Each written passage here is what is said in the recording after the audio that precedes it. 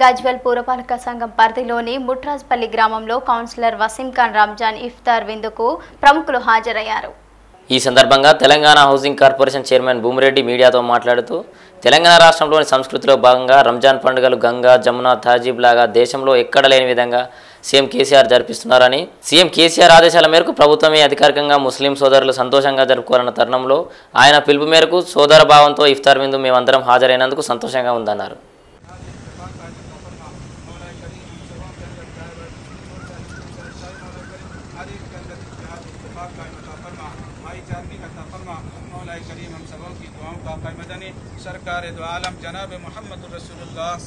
ఈరోజు రంజాన్ సందర్భంగా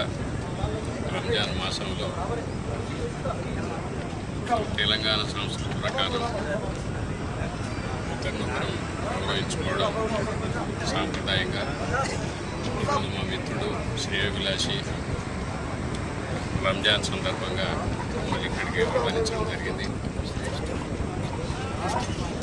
ఈ ఇఫ్తార్ విందులో మేమందరం పాల్గొని ఆ అల్లా దయ వల్ల అందరం సుఖంగా సౌఖ్యంగా ఎప్పుడు ఏమాత్రం ఎటువంటి భేదాలు లేకుండా భవిష్యత్తులో మేమందరం మిత్రులుగా ఉండాలని ఆ అల్లా ఆశీర్వదించాలని